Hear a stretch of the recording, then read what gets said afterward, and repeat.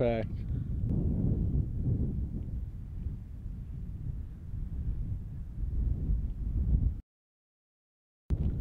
Hey everybody, I just wanted to talk about the new Leofoto LN-404C tripod. My buddy Christopher's got one, and first time using it today, and honestly we set it up, put the rifle in the mount here. I took 2 shots at 830 yards, got 2 impacts on an 18, I think it's an 18-inch plate, and we've got quite a bit of wind here, so far real pleased with it. We've got this Leofoto LN-404C tripod, and I was looking for a high performance type tripod that's maybe a little more economical than some of those out there, and this Leofoto one has done a pretty spectacular job. So we're putting together this video to share our experience with it and some of the parts that we've had to order to set it up to get it to run the way we like to do it in the precision rifle game. The tripod comes with the ball head fixture installed, so we'll flip this lever and push the safety button to pull it out because we won't be using that. We want to take our half ball bowl and install it, lock it into place, and then we take our half ball, and I have the Arca Swiss mounting plate on it. So if your bowl is 100 millimeter, you need 100 millimeter half ball, or if your bowl is 75 millimeter, then you need a 75 millimeter half ball.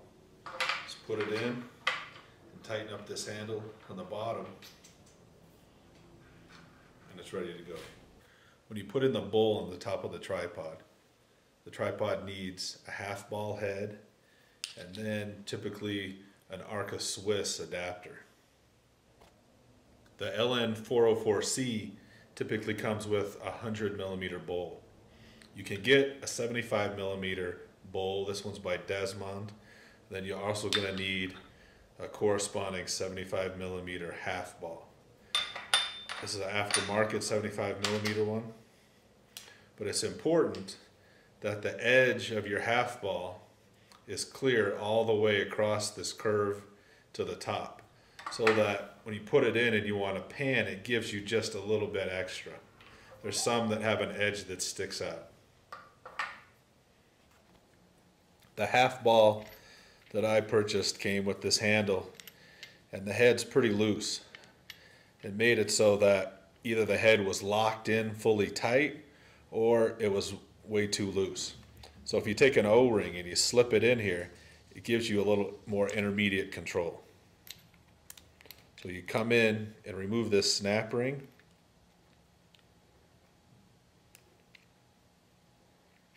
Take this plate off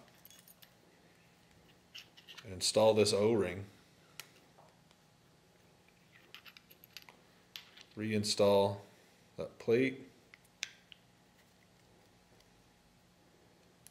And just put this snap ring back in place. Now it'll be a smoother transition from locked totally tight to somewhat loose.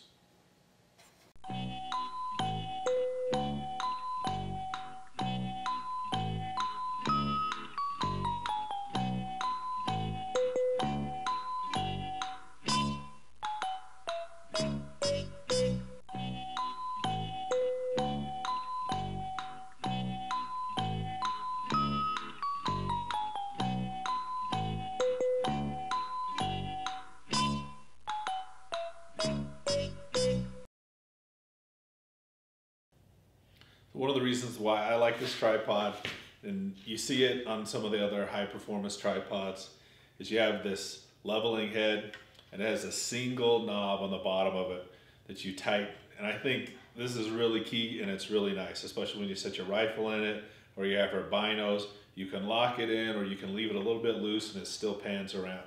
I think that's a huge thing about these tripods.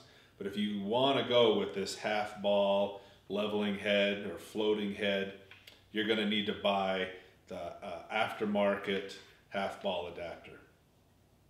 So I found that just giving each of these knobs, when I'm extending it, just half a turn, and not necessarily waiting until I can feel the total resistance on it, it still locks it tight, even though this knob isn't locked tight. I'm not spinning it all the way in. So it makes it faster to deploy the legs. And here we'll set it up so that we can see how tall it actually goes compared to how tall I am. This comes with 4 sections in each leg. So you can see that it's significantly taller than I am. I set this up, or I chose this tripod because I wanted to be able to stand upright when I'm spotting, whether it's hunting or in a PRS match. Well, I need it to be, I'm 6'3", and so I need this tripod to be about 68 inches tall. That 364C, it only goes to about 63 inches. So then it causes me to have to bend over and in order to see through a pair of binos. So we'll shorten this back up here just a little bit, and then you'll be able to see